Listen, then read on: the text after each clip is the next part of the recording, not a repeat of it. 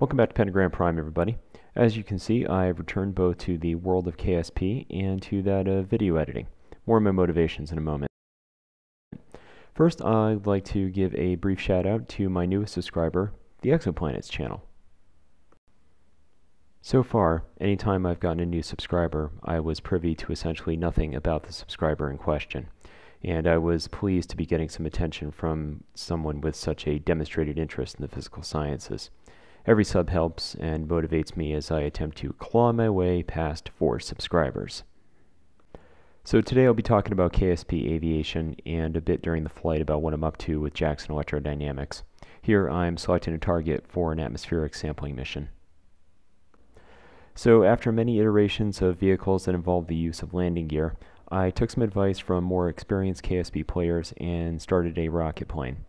The only tutorials I could find involved parts that were currently unavailable to me at my position in the technology tree, so there was quite a bit of trial and error. Along the way, I found that using a tail fin simply caused the vehicle I was working on to tip over. I could have scrapped the entire design, but I decided at the time that the flight characteristics were just good enough for the mission parameters. Also, by good enough, I mean comparable to the Space Shuttle Orbiter, a vehicle so difficult to fly that it was compared to the box that it came in. I did attempt to build a vehicle with landing gear at one point and simply taxi my way to the target area. However, all of my attempts at doing this were, well, the vehicle basically toppled over and exploded. Jeb, of course, was strangely thrilled.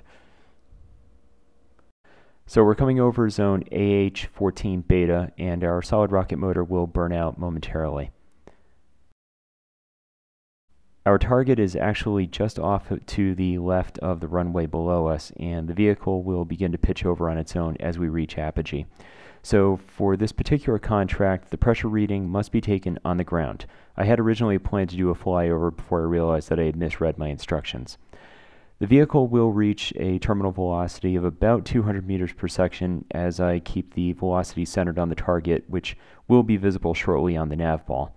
Timing is critical if you wish to deploy the chute in a manner that does not have you glide outside of the target zone, and I found that opening it at around 1500 meters is probably best. So while we're gliding, let's talk about Gauss's law. For a continuous charge distribution, it's basically a surface integral on one side equated to the multiple of a volume integral on the other. And despite rigorous preparation, I somehow neglected large portions of multivariable calculus prior to my announcement that I would be attempting to work through this beast of a textbook. And here comes the green target at the top of the nav ball.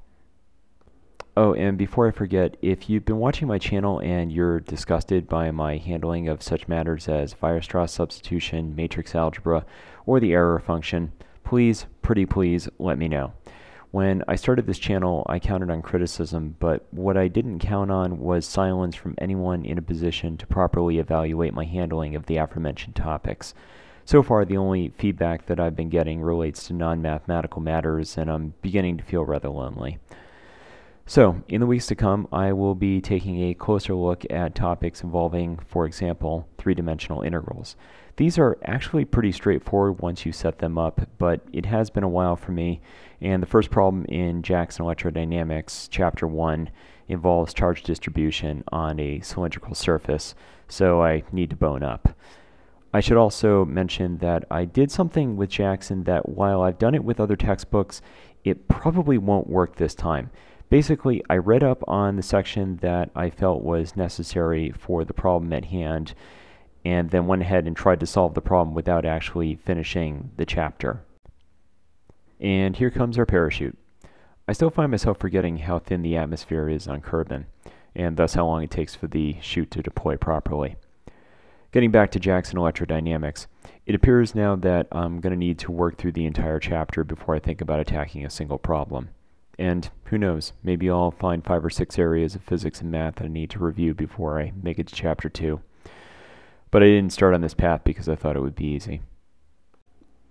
I also wanted to mention that I've been taking a renewed interest in my study of written Mandarin Chinese and spending a lot more time working on memory palace techniques for both that and my knowledge of such things as vector identities. Moonwalking with Einstein by Josh Foyer is, by the way, an excellent read.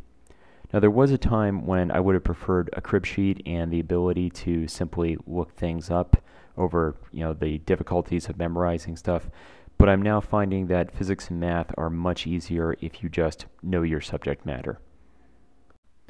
And here we are, safely approaching the ground at zone AH-14 beta, about to complete a small, though hard-won contract as these things go.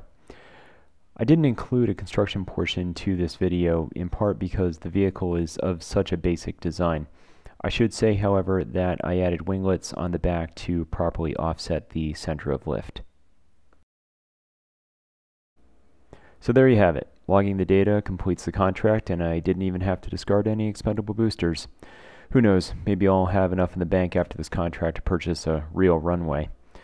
But that can wait. Right now, I need to review how to set up integrals in cylindrical coordinates. Till next time, this is Pentagramprime signing off.